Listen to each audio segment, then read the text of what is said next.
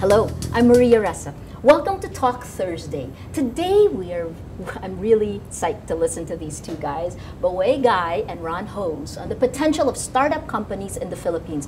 Boe Guy is an entrepreneur from Silicon Valley. He founded the World Startup Report. It's a project that aims to connect with local entrepreneurs around the world and pull together best business practices. But he also was a founder in CardMunch, which he recently sold to LinkedIn. Ron Hose, he claims he's a grandfather in Silicon Valley. But anyway, he is an investor, advisor to many Silicon Valley startups. He is the founding partner at Innovation Investors. That's Eric Schmidt's, the guy from Google, venture capital firm. We're pleased to talk to them. Send your questions, use hashtag Talk Thursday. You can send it to Rappler.com. Gentlemen, it is so good to have you in Manila. Ron, I'm going to start with you. So you're further from me. What are you doing in the Philippines? I'm here looking at startups and opportunities. I think there is a lot of growth that's going to come out of this part of the world over the next few decades. There's a lot of white space and opportunity, and maybe we can discuss more.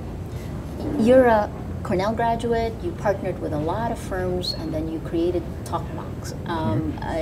I guess now that you're on the investing end, what's the difference? What are you looking for?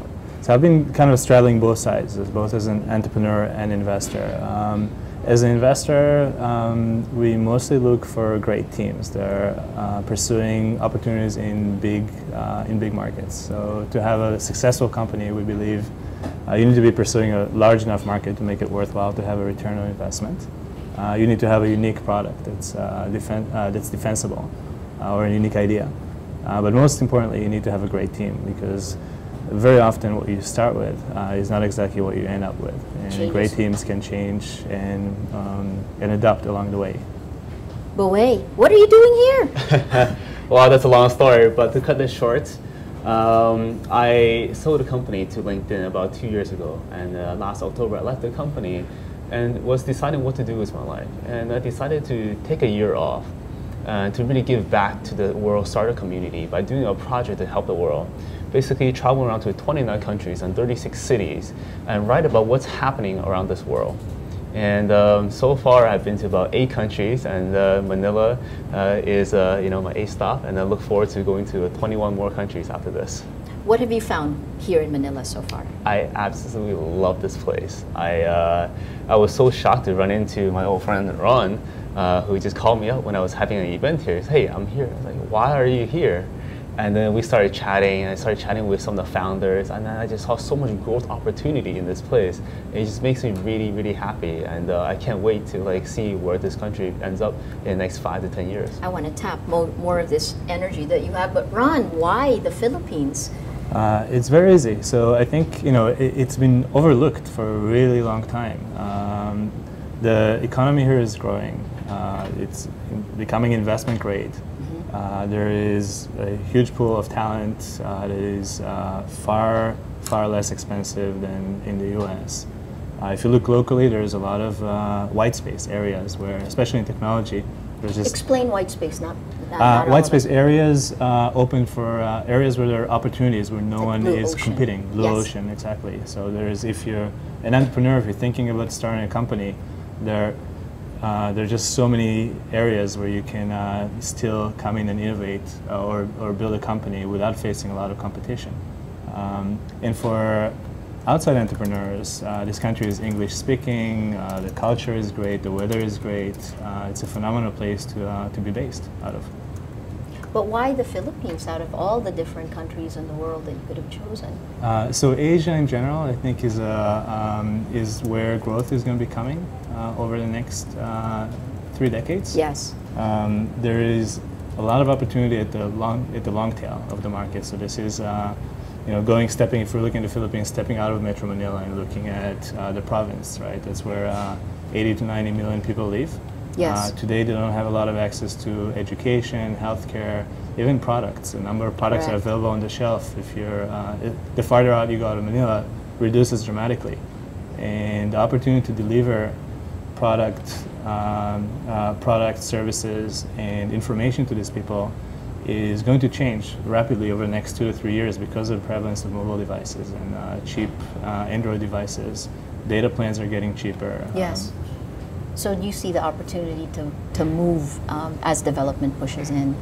Yeah, I think it's bi-direction. I see the opportunity to, the opportunity to deliver to that market segment is opening up, and it's economically it's going to be huge, and even if you look at it just as a do-good thing, right? You're giving people something they did not have access to before, and that's exciting. Actually, that's the startup space right now in the Philippines seems to focus on trying to find ways to help public sector. At least that's my impression. Boy, what have you found here so far? And the way I look at the startup in the Philippines right now is that it's actually all across the world. Yes. I think as the internet penetration goes up in a country, Yeah. there are going to be different sets of things, commodities, services that everyone is going to need. Everyone needs to go find a date. Everyone needs to go travel.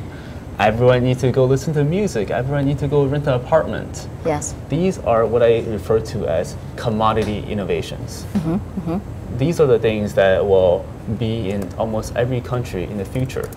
These are the basic services, transportation. Like these are very, very basic things, and a lot of times, the big infrastructure, like government, is not going to change things very quickly.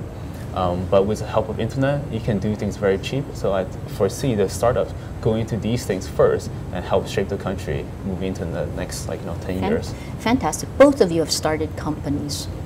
That's scary. I can tell you that also. It's like jumping off a cliff. I mean, what are your lessons learned? How would you advise others who have started or are trying to start companies? So I'll jump into this because we just said resonate with me because the company that bought my company is called LinkedIn. LinkedIn. His company is Card Munch. Yes, modest man. Go. And the founder of LinkedIn is someone that is just beloved by the entire Silicon Valley community. His favorite quote is, building a startup, it's like jumping off a burning building and learning how to build a parachute on the way down. It's scary. It's irrational. It's scary. But you know what? Like, it's the people who are crazy enough to think that they're willing to. The people that are crazy enough to think they can change the world are the ones who do. That's another quote from Steve Jobs. Yeah, I mean, economy, the world rewards people who take risks. And so if you want to do something big, you need to take a risk. So I encourage people to do it. And do it, do it, and when you fail, try again. Because you will fail many times before you do something successful. Have you failed? Yeah, many times. An example for those of us who are. So before we started TalkBox, there were maybe 4 or 5 different companies that we started that you've never heard of, that no one has ever heard of. We started working 3-6 months and realized, okay, this is not going to work. Scratch, next. Then we did something that seemed to take off. Yes. Then people usually remember your successes. Yeah, people usually don't tell that end of the story, but you need to know that that's part of the game. Yes. You really need to fail. It's actually, I think, the You number one. You need to fail. I can't believe you said that. Okay. You need to fail, and the important attribute is how you fail and how fast you get up and run again. So fail fast, recover fast. I mean, you'll hear a lot of people say that. And in terms of what's the most important advice? There are so many factors, right? So many different lines in that parachute. I would say the one thing that you really cannot compromise on is the people you work with. So make sure you work with really, really, really, really good people. Have you had a moment when you failed? Oh, I stopped counting. Really? Okay. I've The felt so many- 20-somethings have different energy from I'm almost 50. So I will say I'm much older than you. You look very good for it. Thank you. But the 20-somethings, there's a certain energy. The risk taking. It's easier when you're in your 20s. But where do you get? I guess how do you look at the world? Why did you start as an entrepreneur instead of going to? You worked for Apple. You worked for Oracle. I worked for a lot of very big companies. Yes. And I tried a lot of small things in the past. I failed a few times, but when I decided to really get into the startup was actually not a decision I made. It's actually a decision that made by my old boss at Apple. He actually kicked me out of Apple. The reason being, he said, you have too many good ideas. You can't stay at Apple. You need to go and build your own company. And to me, like I'm a Chinese native, Yes. so I'm a very shy person. I don't have a lot of these ambitions. I want to, be an engineer and do that for the rest of my life. But meeting the right people, the right mentor, they gave me this kick in the butt, and off I went, and I never looked back.